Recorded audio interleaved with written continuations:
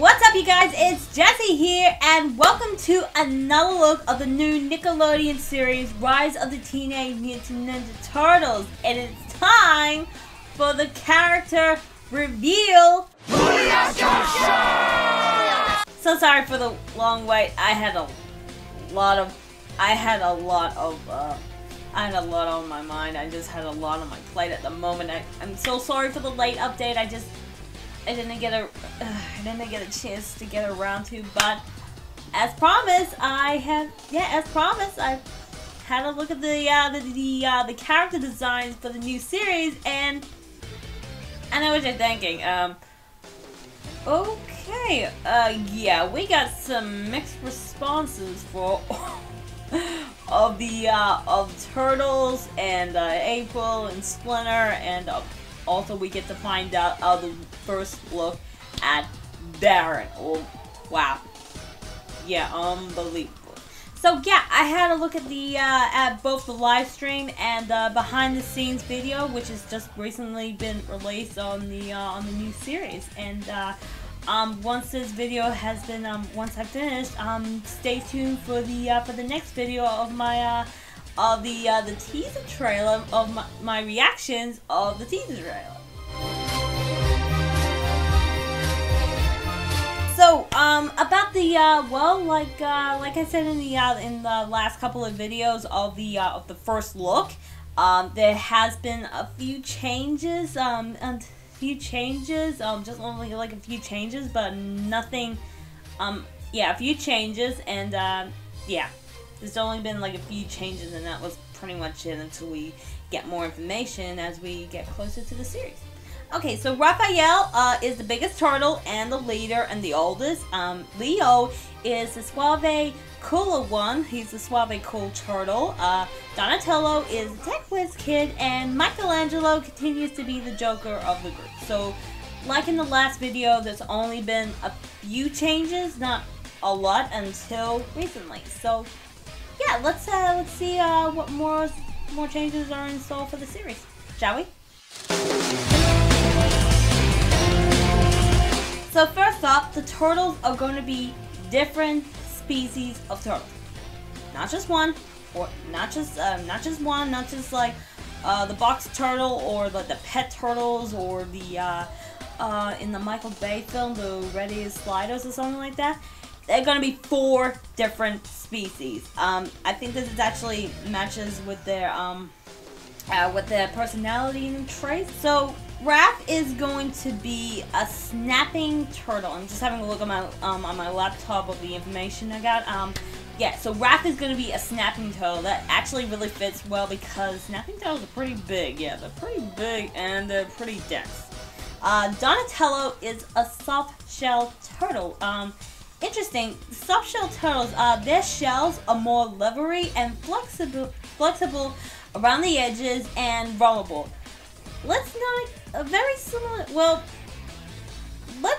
get into the details about, yeah, vulnerable. This kind of reminds me of what happened in the IDW IDW publishing comic book series. Yeah, let's not get into that, shall we? Well, that was a nightmare for us, other than the 2012 series. Leonardo is going to be a red ear slider, very similar to the Michael Bay series. We'll see more on that.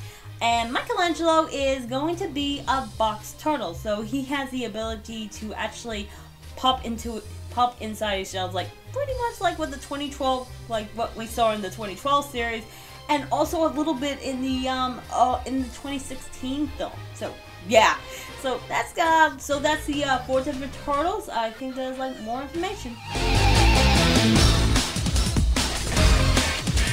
So yeah, then there's the order in since Leo is no longer the eldest anymore. There's a little bit of a change in the age group. So instead of Leo, Raph, Don, and Mikey, or sometimes it's Leo, Don, and Raph, and Mikey, it's going to be from Raph to Don, Leo, and then Mikey. So they actually just moved Leo right after Donnie. So yeah, so that's actually that's another big change since Raph is now the eldest, and yeah, so, yeah.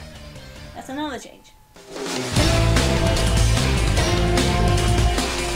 So yeah, like I said, the series is going to be more lightheaded, more comedic. It has a lot of humor and stuff in it. It's not going to be as tense as the 2012 series, but who knows? Who knows what might happen? I think there might be some episodes that will be intense, but not as much as the 2012 series. I mean, that went a whole new level, and I thought there was one episode in the 2003 series that was yeah, like I said, intense.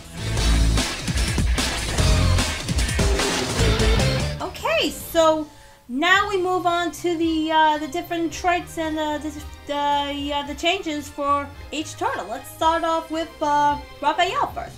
Okay, so you may have noticed a big change for him.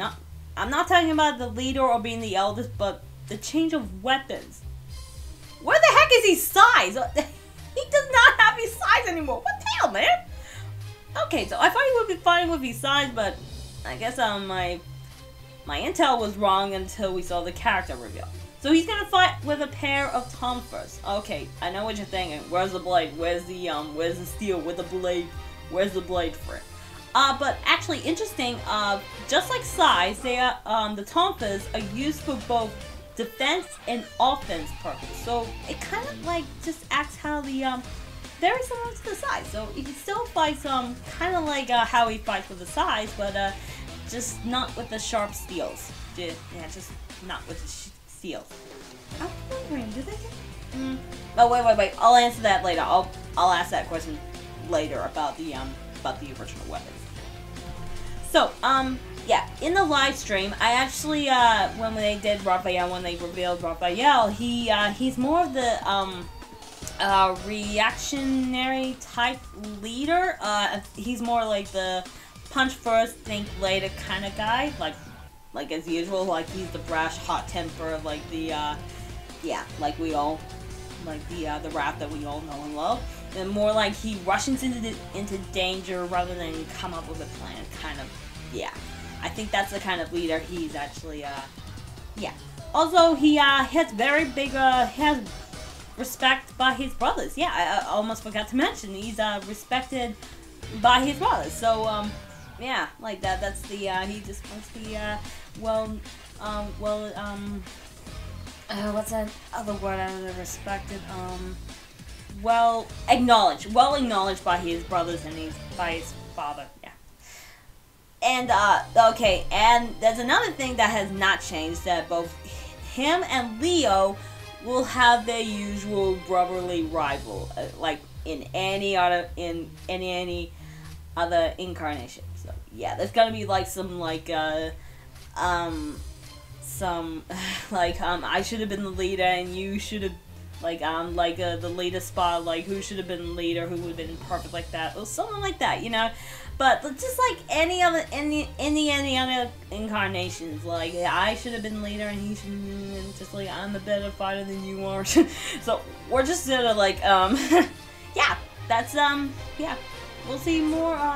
Hopefully we get more information on info on Raphael. Yeah.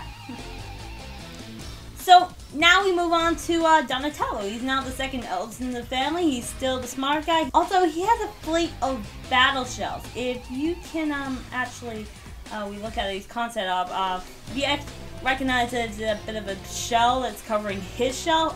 Like I said, he's a soft-shelled turtle. He uses actually technology to protect himself because he wears one to protect his shell. Like I said, IDW Publishing, oh boy. That was a nightmare, just like I said, that was a nightmare. So yeah, it's just like what they said in the 80s theme song.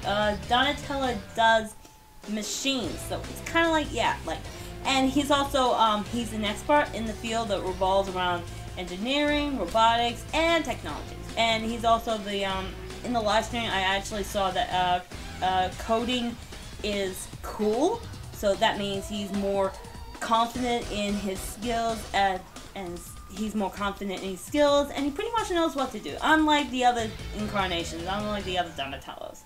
So Leo is no longer the eldest, and since Leo is no longer the eldest. Donnie actually takes over as the mature one of the group. So yeah, we all know that Leo was like, yeah, the mature one. He's the oldest. He has to be in charge of his brothers. But now, since Leo's not the eldest, Donnie takes over. And he's a bit of a big science geek. Yeah, he's a bit of a science geek. And he has a bit of a sidekick on the show. I'm just saying. But I can tell from from one of the concept art, yeah, if we had a look, yeah, it looks like there's definitely going to be a dynamic between Donnie and April, because we all know they've been best friends over the years, and they actually share some interest in each other. Yeah, they're a bit of smart. They're a bit of a, like a nerdy said, a bit of smarties. Yeah.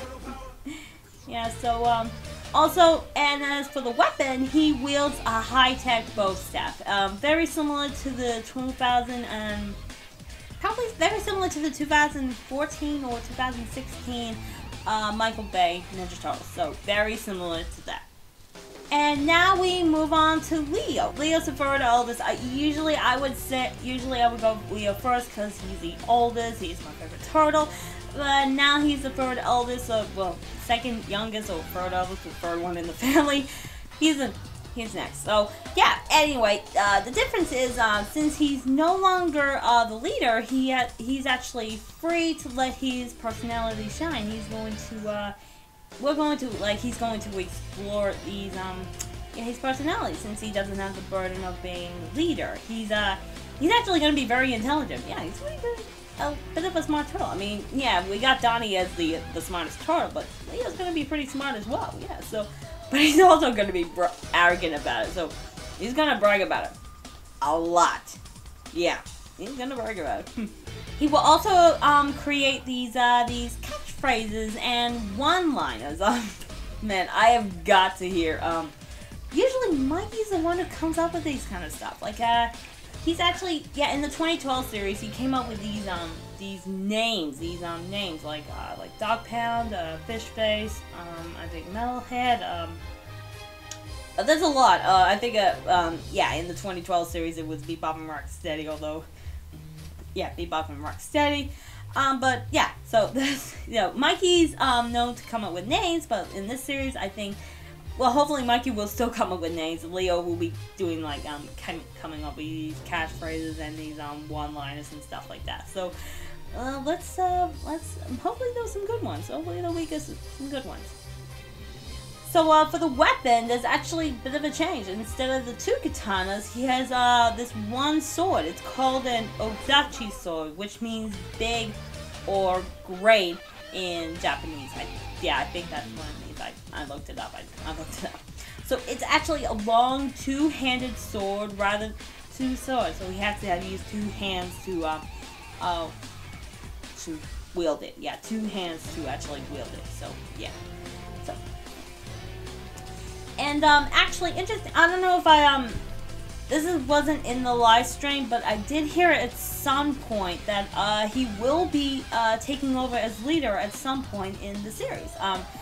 I think they said that Raph will start off as leader first, at the start of the series as leader first, and then Leo will take over. I mean, he might have, like, the confidence or the skills, or maybe the confidence or the skills to become a leader. I think he just needs to mature a lot. Yeah, I think he just needs to take the time to find out who he is and then take over the job. Yeah, something like that. Yeah. Okay, so last but not least, it's Michelangelo. We're gonna see little Mikey. Yay!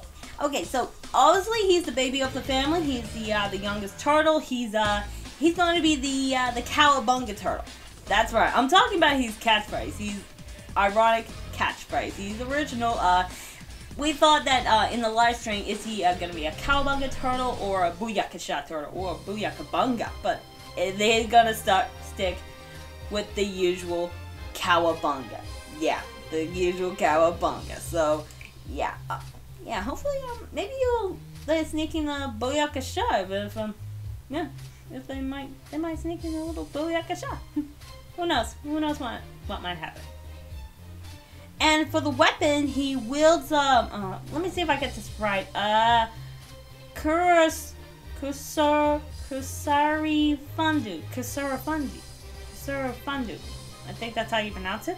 It's basically kind of look like half nunchuck, half with a wicked yo-yo at the end of the weapon. So it's kind of like a very similar to how he fights in the 2012 series. I mean, when he's one of his nunchucks into a bit of a chain what is it called? I'll look it up. I'll just look it up. Yeah. So it looks actually pretty wicked. Yeah, I think I did say it looks pretty wicked. So in the live stream, they actually said that he's a sweet and loving turtle, so he's gonna be pretty much adorable. Yeah, he's gonna be pretty much adorable. And he and Leo, since they're the two youngest, they will actually share a close relationship with each other, as Leo will take him under his wing. So that's also what I like to see in the series. There's gonna be like, there's gonna be some like brotherhood going on in there.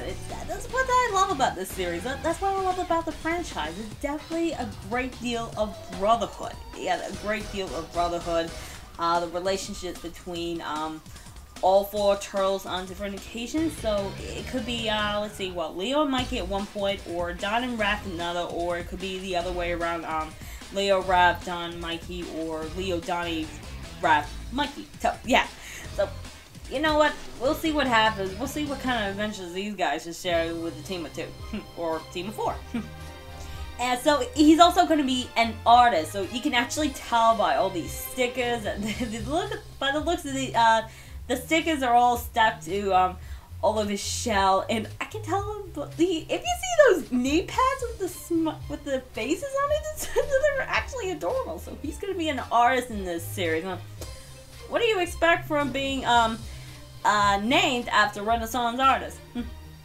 What do you think? What are you thinking?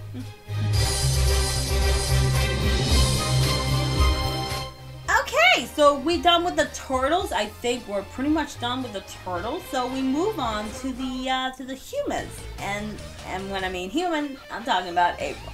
So I have to admit, I really like April's design. I mean, the very first black woman. Actually, interesting. I thought that April was actually black in the comics, but it turns out she was originally intended because of someone that Kevin Eastman, one of the co-creators of Ninja Turtles, dated in the past, but they actually changed it into a white April with red hair. So yeah, but this time we have a black April with dark brown hair, and she does have her signature yellow design. So yeah, she's her main color is yellow, but she's gonna be for the very first time a black girl. Yeah, black woman. Yeah, black girl. Yeah, sorry, but she kind of looks like Irma. To be honest, she actually looks like Irma with the glasses. But you know what? I cannot wait to see more of Kat Graham's, the voice actress for April, of her performance. I cannot wait to see that. Yeah, I can't wait to see that. Also, if you guys notice in the concept art, she actually wields a bat and knows how to use it. So pretty much, I think she might have been on a baseball team or something like that. Yeah, she might have been on the baseball team. And you can actually tell by the green glow on the bat.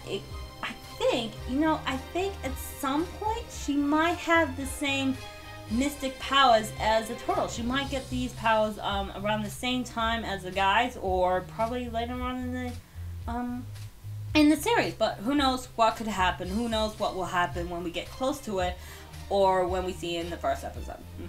Yeah. So that's pretty much it for April. It's time to move on to Splinter, and oh boy, I know what you guys are thinking. What the heck? And actually, let's have I know what you guys are thinking. Kill it with fire! Sticks, let's not go that far. Okay, wrong show. Let's not go that far. Okay. Yeah, but still, someone is saying, kill it with fire! Yeah, kill it with fire. But you know what? I had second thoughts until I actually watched this part in the live stream. Yeah. In order to make Sensei happy, you must take one step to the left because you're blocking my TV. Yeah, Zach. I can't watch my show. You sound just like him. Yes! Instant redemption. After seeing that, oh my god, after seeing it in the live stream by Eric Bowser himself, instant redemption. But you know what? I cannot wait to see more of that iconic line. So he's gonna be a bit of a loving dad, but also a tough dad. Yeah, so it's a loving but tough dad. Okay, so when I come to think of it, judging by his the concept art, judging by that, it kind of brings the whole like the whole Yoda / Master Shifu from Kung Fu Panda kind of appearance. Like, maybe a bit small, maybe a bit round around the edges, but anything that comes from small packages can deliver a big punch. It's kind of like that. So don't be fooled by his size. Don't be fooled by his size. Yeah, I think he's like, a bit of a small guy with who can actually kick a giant's ass. Just like that. Like a small guy kick a giant's ass. Yeah, kick a giant's ass. Yeah, like that. Okay, I think in the live stream, if I remember correctly, or in the in one of the interviews I might have missed, he did gain a few pounds. He probably did gain like I said, a little bit round around the waist, because he gained a few pounds because there's there's been no threat from like anything serious, or from who, if he shows up. He has no excuse to train his sons. He has no excuse to train his the turtles, his son. But when a villain like Baron actually shows up, and plenty of more down the track, he will actually begin to train his sons very, very seriously. So we might get to see some Splinter action. I mean, we loved his design in the 2012 series. I thought that looks actually pretty cool, making him a bit younger and taller than all the other Splinters that we see. But I think I would love to see this kind of Splinter. It's too early to judge. Yeah, it's too early to judge. So also in the live stream, also the question on everyone's mind, is he going to be a mutant? Is he going to be a rat first who mutates into a mutant rat? Or is he going to be a human named by the name of Hamato Yoshi, then which gets mutated into a rat, like the 80s and the 2012 series, or a mutated rat from the other series? So they say in the live stream he's going to be a mutant rat. So, mutated rat, sorry.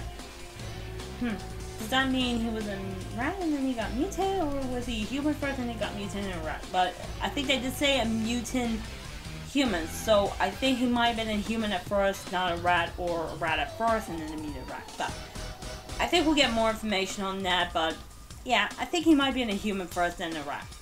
Who knows?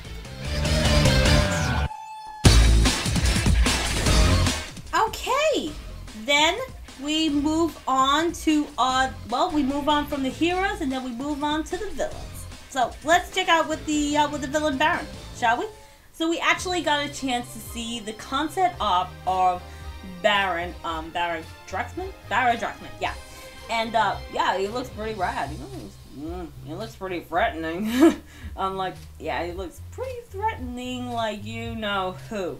But, he looks, pretty threatening. Okay, if you guys actually forgot who Baron is, he's an alchemist warrior mutant, and a self-proclaimed protector of all mutant kinds from the Hidden City. So, no doubt that he ain't gonna be buddy-buddies with the turtles. Yeah, no doubt he ain't gonna be buddy-buddies with the turtles, but who knows what would happen in the first episode where he will first appear, but we'll see what happens. And for his conquest, for his changing to his plans to change all of humanity into mutants, with the help of his insect minions called mosquitoes. So no doubt there will be like mosquitoes, like mutant mosquitoes. So yeah. Okay. I don't know if this is actually true, but I think the Shredder will show up. But who knows? It might be in the first season, or maybe in the next season if we get one. Yeah, we might get a second season. Yeah, and I'm hoping that Casey Jones will actually show up. My money's on Drake Bell. You better show up because we already had Josh Peck. We need Drake Bell. I'm just saying. Also, we got some, a little bit of familiar faces and a little bit of a change. We got the new foot soldiers. One of them is going to be Foot Lieutenant, yeah. And the other is going to be this, Origami Ninja. I think they actually work for Baron for the first time before they move on to the Shredder, if he shows up. And, okay, so, yeah, and the, shows up. And, yeah, the Foot Elite actually creates the Origami Ninjas out of paper. So I think when the Turtles show up, Turtles go up against them, they will actually be vulnerable because they're made of paper or something like that. But we'll see what happens. We'll see what happens. And then we move on to this interesting villain. Cold Meat Sweats. Seriously? Where do they come up with these? Ideas? I mean, Meat Sweats? Okay, so about this guy, he's a mutant pig. Is he the cousin of Beepa? Hopefully. Yeah, he's a mutant pig and a former celebrity chef who uses a meat tenderized as a weapon and actually sweats meat. Hence the name, Meat Sweats. Okay, that's not gonna be a pretty picture, but hey, it's a comedy show. What do you expect? So I have mentioned this a couple of times in this video that there's a new place called the Hidden City, which is this new mystic place which is located under the city, and I think, no doubt about it, that's where the Turtles will get these mystic powers that we've all been hearing about. I think, no doubt, that's where they will get these mystic powers, and no doubt April will get as well. Yeah. Also, I think I heard that the Turtles may get their traditional weapons later on in the series. I think if Shredder actually shows up and if something happens to their powers or anything, they might get their traditional weapons, but who knows when that will happen. So yeah, so Leo will actually get his dual katanas, Raph will get the sais, Mikey will get like the pair of nunchucks, and Donnie will get the traditional bow staff. So yeah, we'll see. I think they do get the traditional weapons. I might have heard that somewhere, but we'll see what happens. So this series will be a prequel to the show because it will show the Turtles before they start off crime fighters. So it's going to show how it all began for them before they become the protectors of New York City. So we get to see a bit of it at the beginning. Yeah,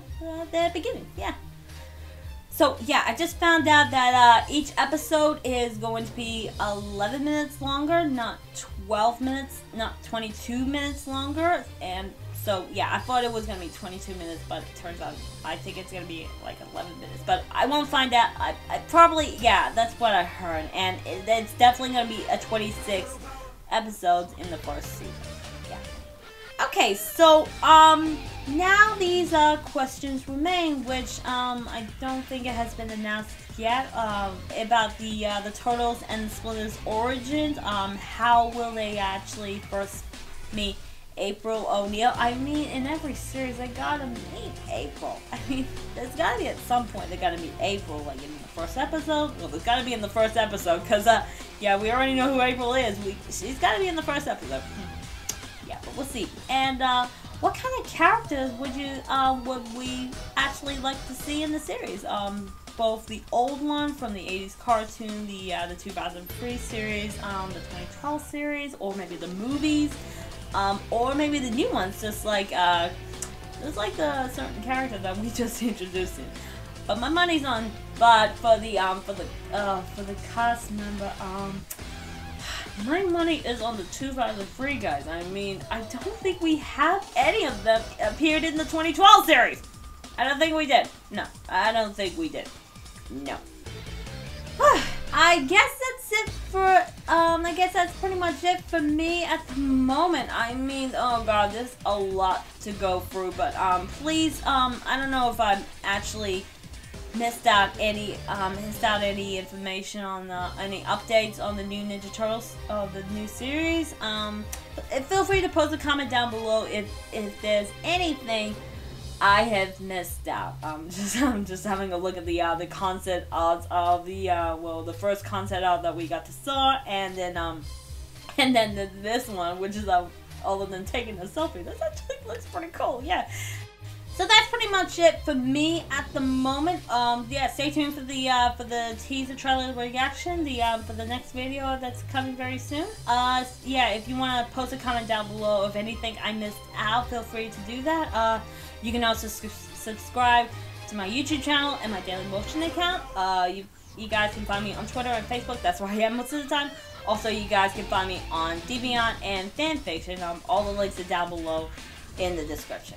So yeah, anyway, this is Jesse from Jesse Order Productions, and I am signing off. You guys take care of yourselves, and so sorry for the late update. Hopefully, yeah, I got had a lot going on at the moment, especially what happened early February. God, it's just terrible.